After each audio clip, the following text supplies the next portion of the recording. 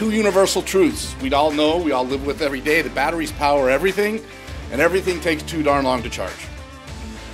It's amazing how the market is dynamic and how it's growing.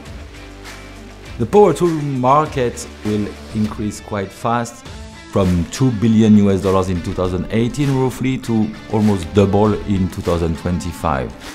You know, it's growing at 25% a year for the next decade, so it's a huge opportunity. And so NB205 itself, as I mentioned, is a very interesting material. It's interesting to see that you need not just the materials manufacturers, cell makers, but also the infrastructure requirements that are needed for that type of technologies. The infrastructure is here. The charging capability is here. We have it.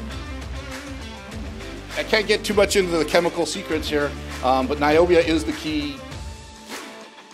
So we see opportunities for niobium in fast charging in terms of new anode materials that can accept charge much faster than the conventional graphites. We knew that niobium would produce amazing results in battery, but today we learn why. And I think there's a global race for different technologies.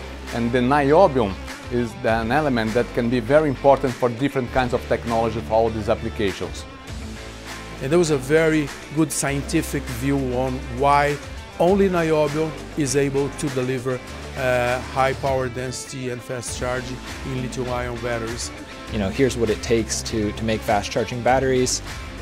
So this will be a revolution in batteries. And the most interesting thing we learned today is that niobium oxides are the enablers of this technology.